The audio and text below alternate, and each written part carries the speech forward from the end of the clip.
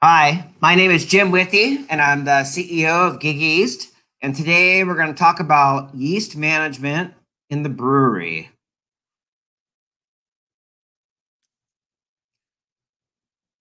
So I basically break down yeast management in a craft brewery by the Holy Trinity. It's 3 steps. There's harvesting, storage of the yeast, and then repitching them, including how do you know how much to repitch and different methods for it. So the first thing is about the time that you harvest. So if you're new to this, you might be wondering, when should I harvest my yeast?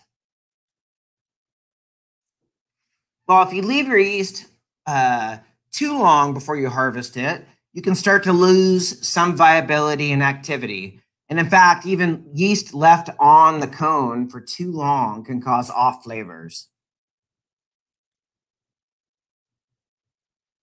On the other hand, harvesting your yeast too soon can cause problems too.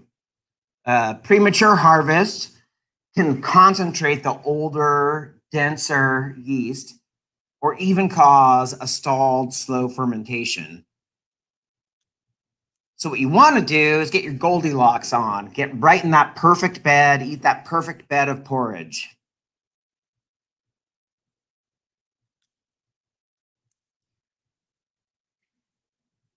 All right, so when to get your Grim Reaper on? When do you harvest that yeast?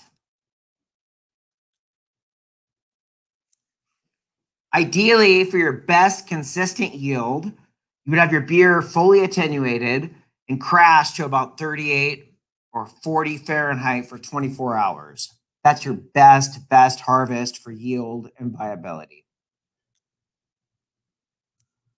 Lots of brewers do not crash their yeast for a number of reasons. So if your beer is fully attenuated and you can get that temp down below about 70, you can get a very good harvest. And a lot of brewers have good luck with this.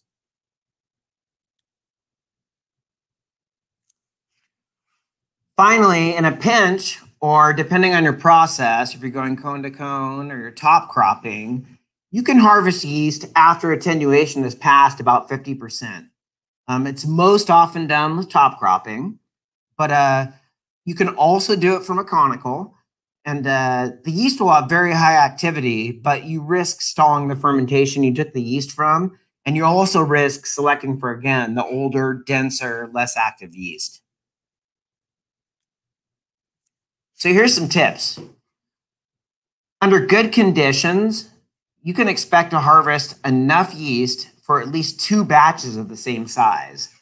So if you have a 10-barrel fermenter, under good conditions, you should get out at least enough for a 20-barrel pitch. If your yeast is less flocculent, if you have something powdery like a hef or a wit yeast, or you're harvesting without cold crashing, you may have a reduced yield. Another tip is do not harvest after dry hopping. Your first option should always be to make another beer that's not dry hopped during active fermentation. Harvest the yeast from that. And again, you have 2 to 1. So you can have one go back into your pale ale and the other one goes to the dry hopped beer and goes down the drain afterwards. Many of my customers just can't make that work. And so what they do is they will harvest just before the dry hop. If you can afford to lower the temperature to 60 to 65 just before dry hopping and harvest the yeast from the cone of a conical fermenter, you can still get biotransformation, you can get a better yield and healthier yeast.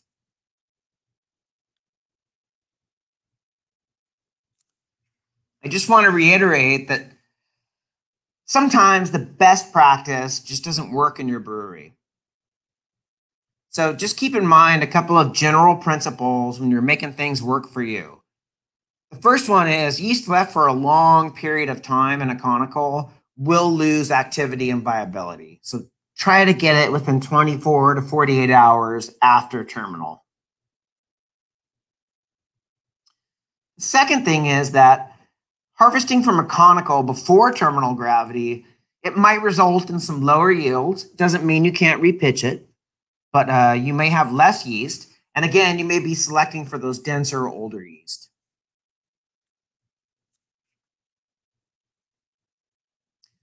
Now I want to turn to the vessel you're going to harvest into. And as everybody knows, they're called yeast brinks. I don't know why. If anybody does, please email us immediately and tell us. I think it may have to do with Brink's armored trucks. But a yeast brink is any vessel that you harvest and store yeast into between pitching.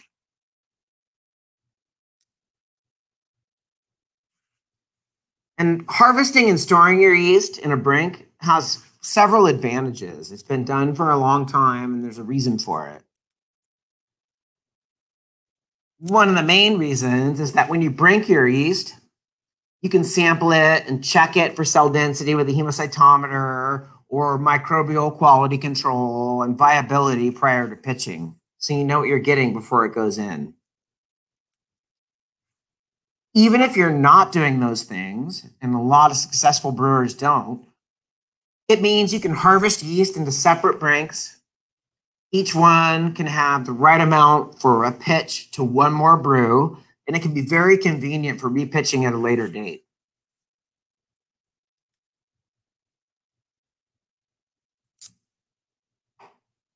So what kind of brinks are there?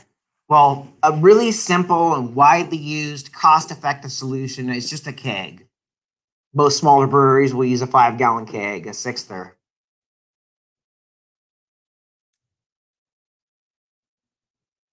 All you need to do is take a couple lengths of polybraided tubing. One of them should be about a 6-foot length of high-pressure tubing, usually, like I said, like polybraided polyvinyl tubing. And you can use worm drive clamps or hose clamps of any kind to attach a hose barb to the tubing and then attach it to the keg fitting. This hose will be used to harvest and repitch.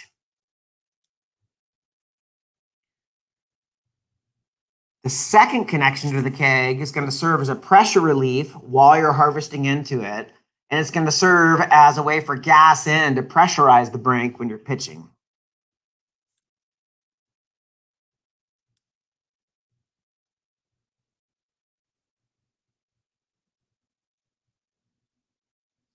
The advantages of a simple keg that's unmodified are that it's affordable and it's simple.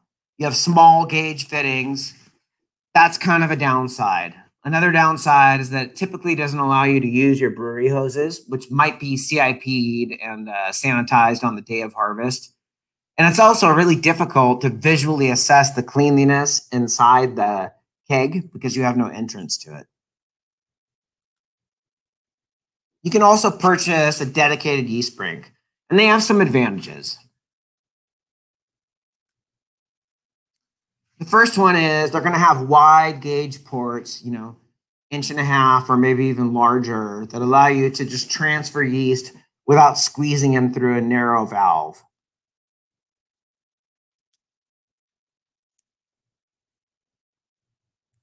The second thing is they typically will come with a 4 or 6-inch TC port on the top, which also allows you to install a PRV for pressure relief, not only during harvesting, but during storage. And also it allows you to have easy inspection of it, and you could put a CIP ball in there to clean it and sanitize it.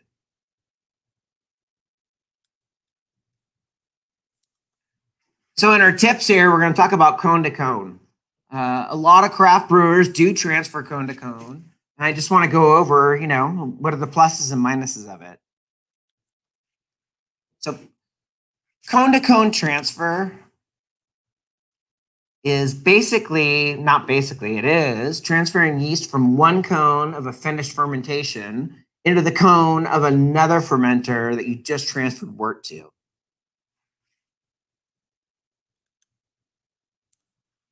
The good thing about it is you don't have a brink, so you don't have to clean and sanitize that brink. And the yeast is moved directly from one tank to another without any exposure to additional risk for contamination. So those parts are good. The challenges are more, your brew schedule has to be very precise because you have to be brewing on the day you harvest. So that can be limiting for some people. And it's difficult to maintain consistent pitch rates. You can definitely do it. You can do it with either expensive equipment that will monitor the yeast cell counts as it transfers to the tank, or you can do it with a lot of experience, just knowing, okay, I'm working with this strain. This is how much I transfer from the cone. But it takes practice and it's less flexible.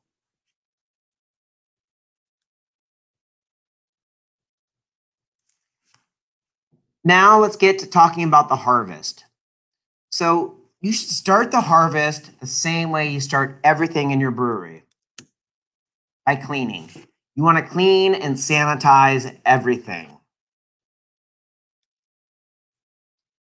So start by cleaning and sanitizing the number of brinks you'll need. And you should always overshoot this a little bit, because if you end up with more yeast and you don't have a sanitized brink sitting by, you're going to have to dump it.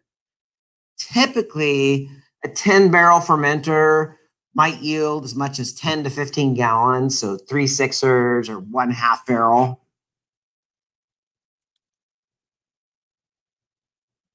You want to attach a sight gauge to the clean draught hose and completely fill it with an appropriate sanitizer.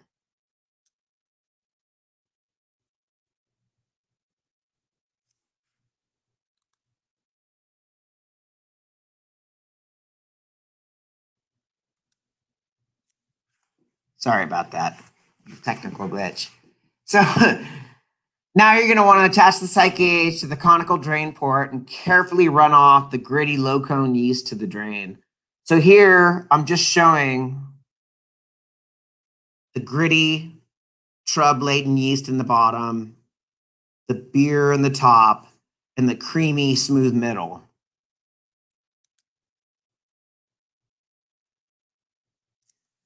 You'll know when you've reached the sweet spot as you're draining it off, when you come to a cream-colored, smooth, and silky yeast. And at that point, you should immediately valve off the drain port.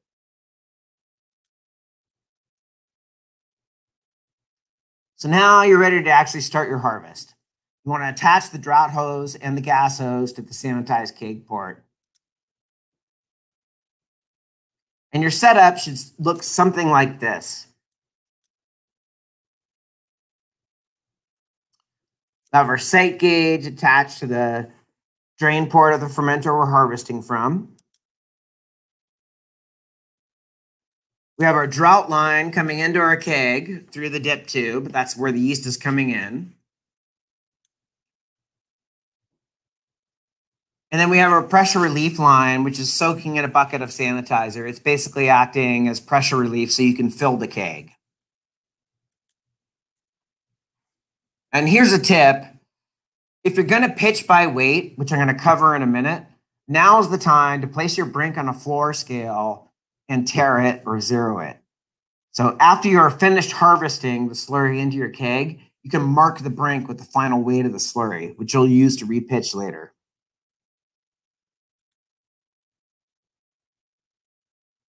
All right, to start harvesting, you just open the drain port and start to fill the brink. Keep a close eye on the sight gauge. When you're harvesting the right yeast, you're going to see this like nice, creamy goodness.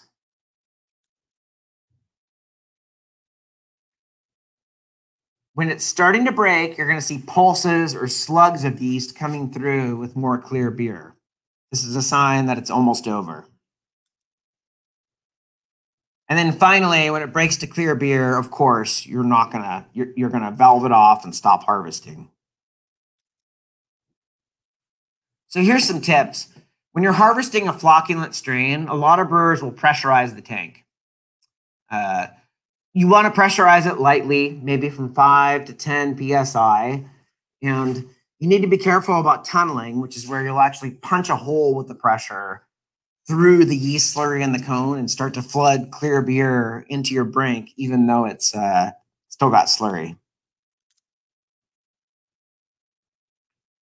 Another tip, most brewers will once they see that kind of pulsing and slugging towards the near end of it breaking for the first time, they'll valve off the drain port and they'll wait for about 30 minutes.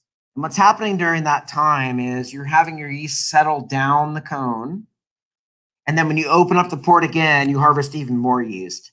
And this often will result in a larger harvest.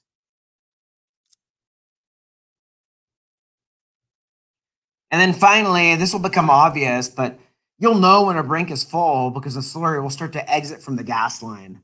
Obviously, your keg is stainless steel. You can't see in there. And if you haven't hooked up a sight gauge, which why would you, then this is how you're going to know when it's full and it's time to move to another keg.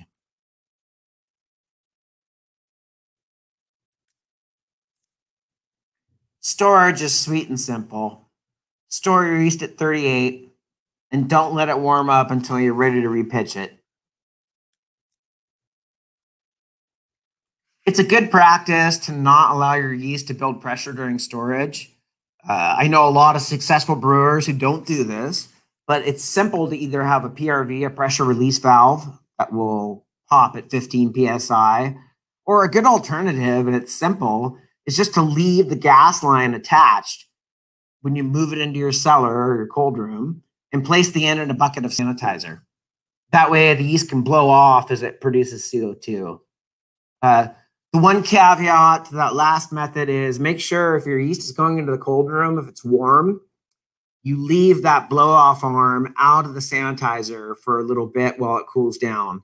Otherwise, as it cools, it can actually suck up the sanitizer into your slurry, which is not good. And then we're talking about timing here. Obviously, the sooner you pitch your yeast, the better. We've done a lot of testing in breweries, and we found pitching within a week of harvest is the best. After 3 weeks, we see a precipitous drop in most brewers' yeast, and the activity is often poor. It doesn't mean it can't be done in an emergency, but you're really better off pitching it as soon as possible within a week. And after 3 weeks, if you can avoid it, don't pitch it. All right, so now it's time to repitch. We've harvested our yeast, we've stored it properly, and now we're going to put it back into a new beer. So obviously, you want to remove the brink from your cellar and allow it to come up to room temperature.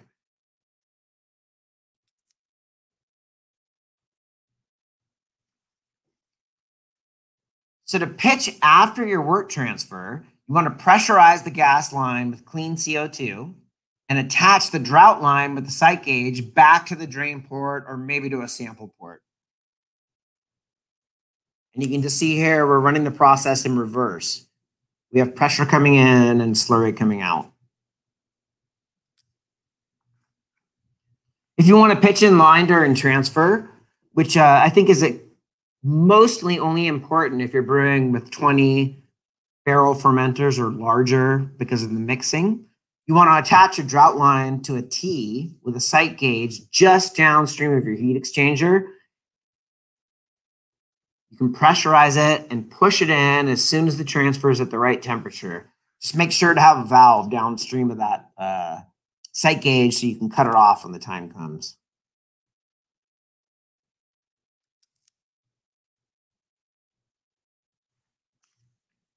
So how do you know how much yeast to pitch? There's a lot of answers to this question, and I'm going to give you a few simple guidelines, starting from the very easiest all the way up to the most complicated. No matter what you do, you want to take guidelines like this, and you want to adjust your pitch rate up and down until you have a robust fermentation and your beer profile is right where you want it. Just find a method that works. Once it's working, stick with it. So the guidelines we've developed here are just based on the fact that your average yeast slurry coming out of a conical fermenter in a brewery is 1 to 2 billion cells per mil, sometimes a little bit more, sometimes a little less. And ideally, the yeast should be greater than 90% viable. The simplest way to do it is just pitch by volume. I got a sixther, it's 5 gallons, right? And here's some good guidelines to get you started if you're going to pitch by volume. If you fill a keg to volume and don't weigh it, for beers up to a 17 Plato beer, you're looking at about 0.3 to a half a gallon per barrel of wort. So a 10 barrel pitch or 10 barrels of wort would take about 3 to 5 gallons. If your beer is over 17 Platos, you should go more like 0.6 to 0.8 gallons per barrel. There's disadvantages to everything. One disadvantage to pitching by volume is that depending on the beer and the yeast, your slurry could have a high percentage of CO2 in it, which means 5 gallons in volume is not always the same because it could be half CO2 or a tenth CO2. The other disadvantage is that, of course, you're not actually directly measuring viability or your cell density. A better alternative is to pitch by weight. So for beers up to 17 Plato, we recommend you pitch about 2.5 to 4.5 pounds of yeast per barrel of wort. That would be in a 10 barrel batch of wort, you would use 26 to 44 pounds. And for beers over 17 Plato, we would go 5.3 to 7 pounds per barrel. The good thing about this is since you're weighing the yeast, it avoids the problem of CO2 content in the slurry.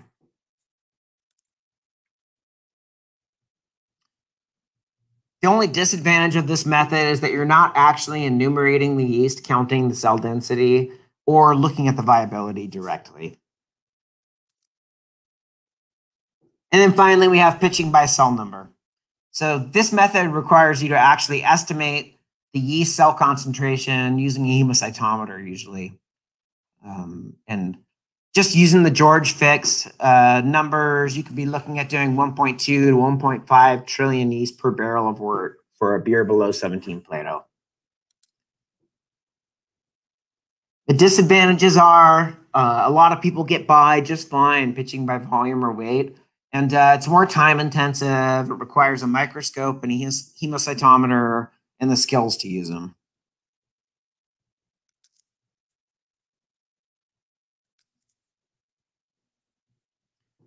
So I just want to summarize here.